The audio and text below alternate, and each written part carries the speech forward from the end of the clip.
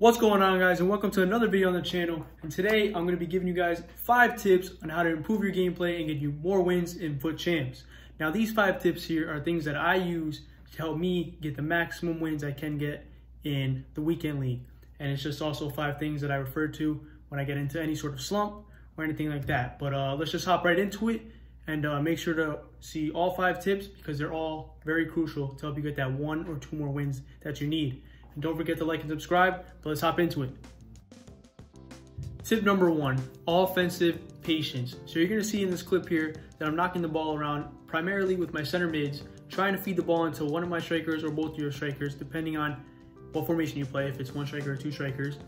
But I'm also trying to drag out their center defensive mids. That way I can open more of a gap for my strikers or striker. That way I can isolate my striker to create a 1v1 chance or just a clear-cut chance to get a good shot on goal and hopefully score. In the build of play, your best friends are going to be your center mids and your wingers. Because as you're going to see here, I'm not going to use much of my strikers just yet until I reach that top of the box sort of area. And what I'm really trying to do here is drag his defenders out, and he's using his center backs, which is not a good idea because then I can find the space in the middle like that and get a decent shot on goal. That was not a decent shot, but you could get a better one, I'm sure, when you guys play. But that's really the main goal, which is to try and spread the guy out, drag his defenders out to isolate my forwards or get some kind of cutting in run, as you saw there from Robin, to get a good shot on goal. And that all comes with being patient.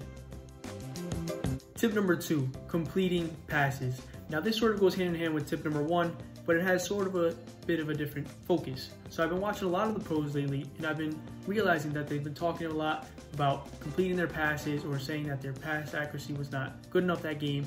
And I realized why that is so important.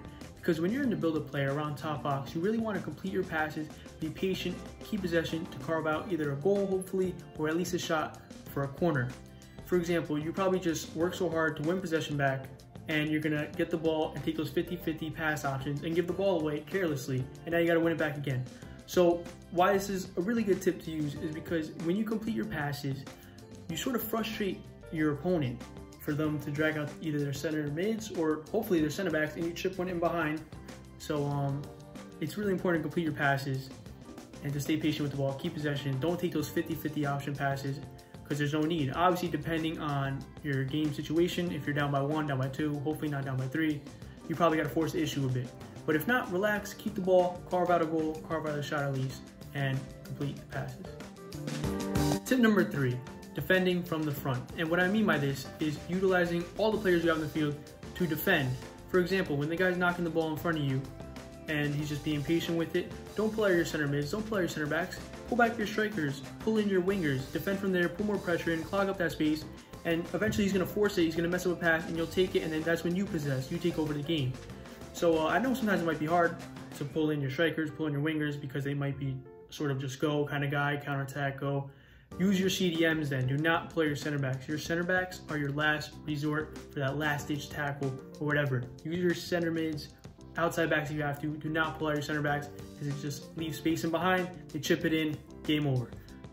Tip number 4, setting up your tactics. Now this is extremely important for the weekend league because if you don't set up your tactics, your players aren't playing the way you want them to play or in what position you might want them to play. So when you set up your tactics, if you don't know what it is, you can go in game and click left or right on the D-pad and you can change your mentality from ultra attacking, attacking, defensive, or ultra defensive, customized to how you like it. So here you're going to see all 4 different categories. I mainly use attacking to start the game, my 4-4-2, ultra attacking when I want to get that goal, as you see I have constant pressure on and all that. But I mainly use attacking for when I start in the game. This is not a tactics video, but here are my tactics.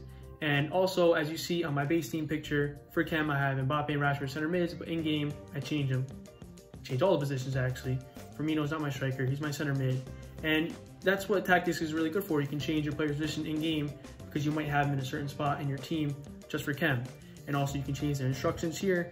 I'm sure most of you guys know what this is, so I'm not gonna get too much into it. But set up your tactics. If you're down 1-0 at the 90th minute, you need to get that last goal.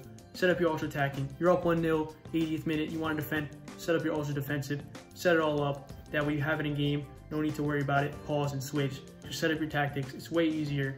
Change formation if you want, whatever you think is best, experiment with this stuff. And finally, tip number 5, game spacing. So obviously there's 30 games in the weekend league, if you didn't know. A couple years ago, it was actually 40. Thank God it's 30 because I can barely even play 30. So what I do is I play 10 on Friday, 10 on Saturday, and 10 on Sunday.